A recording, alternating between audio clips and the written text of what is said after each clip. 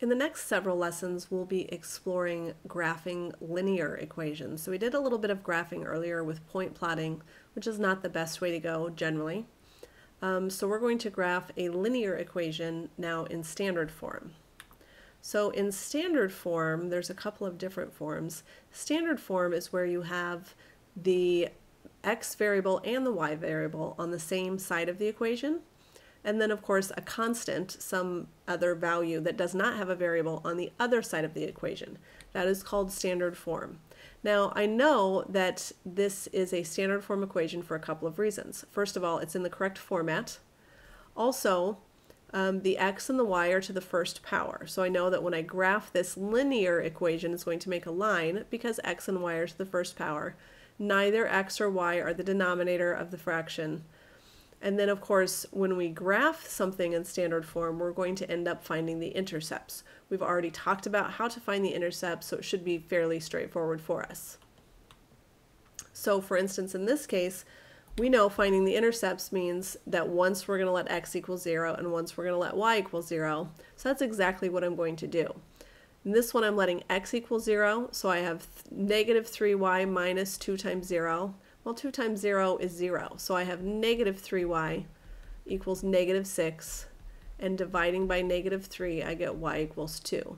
What that means is 0, comma 2 is a point. And then if I let y equal 0, that's negative 3 times 0, which is 0, gives me negative 2x equals negative 6, so x is, of course, 3. So that's the point here at 3. So whenever I see that an equation is in standard form, I'm going to use the intercept. So again, standard form I knew because x and y were on the same side, and I had a constant without a variable on the other side. Again, I'm going to do this one the same way. So if I let x equal 0, that means 2y plus 0 equals 4. 2y plus 0 is 2y. 2y equals 4 means y must be 2, so 0, comma 2. And if I let y equal 0, that's 2 times 0 plus x equals 4.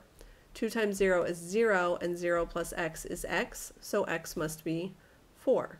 So that's this linear equation. So notice I'm making a nice straight line, finding the intercepts rather than plugging points in for a table like we did previously. Here is a standard form equation for you to try all by yourself, so press pause, graph the equation, and then press play to check your work. For the first, if I let x equal 0, that's 3 times 0 plus 4y equals 12. 3 times 0 is 0. Dividing by 4 gives me y equals 3, so 0, comma 3. And then 3x plus 4 times 0 equals 12, gives me 3x equals 12, gives me that x is 4. So that would be over here. And then I would connect the dots.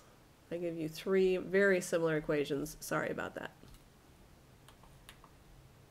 Now, vertical and horizontal lines are a little bit different. They're not really considered standard form or slope-intercept form, but it's good to talk about them. When you have just one variable, so just an x or just a y, you're either going to have a vertical line or a horizontal line, one or the other. So noticing here, I've got x equals negative 4. I'm going to go on my coordinate plane to where x is negative 4. I'm going to draw a perpendicular line, a line that is perpendicular to the x-axis. So don't go out to negative 4 and then draw a line like this, because that would be silly. So the equation of any vertical line will be that x is by itself with no y value. So a meaning that that's just a is the x-intercept. That's where it crosses the x-axis. Horizontal lines, obviously it makes sense then that that would be a y equals equation instead. So I would go to where y is 2, and then I would draw a horizontal line through that. So any horizontal line is given by y equals b, where b is, of course, the y-intercept. So these don't have any kind of slope because they're either vertical, which means they have an undefined slope, or they're horizontal, which means they have a slope of 0. We'll talk more about slope in the next lesson. So if I were to graph these lines, actually I'll let you go ahead and graph them and then we'll check them together. So press pause, graph all 4, and then press play to check your work. For the first x equals 2, again, I'm going to go to where x is 2 and put a point, and then I'm going to draw a line that is perpendicular to the x-axis. So the x-axis is this one, and x equals equation is this way. X equals -3 means I'm going to -3 and drawing a perpendicular line to the x-axis.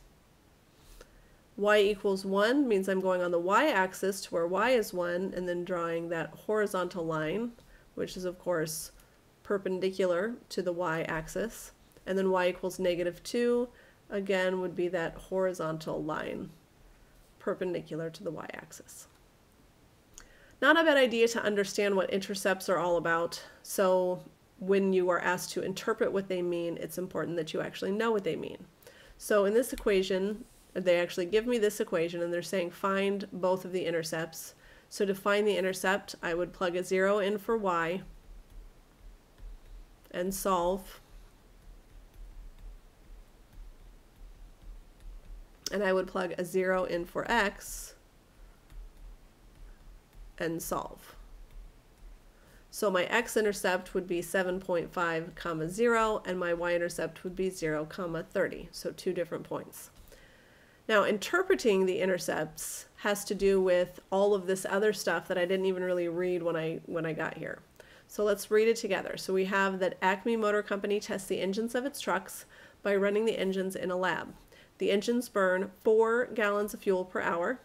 The engines begin a test with 30 gallons of fuel. The equation represents the amount of fuel, Y, so Y is fuel, left in the engine after X hours. So that's what's going, these two are going to help me determine what's going on in these points.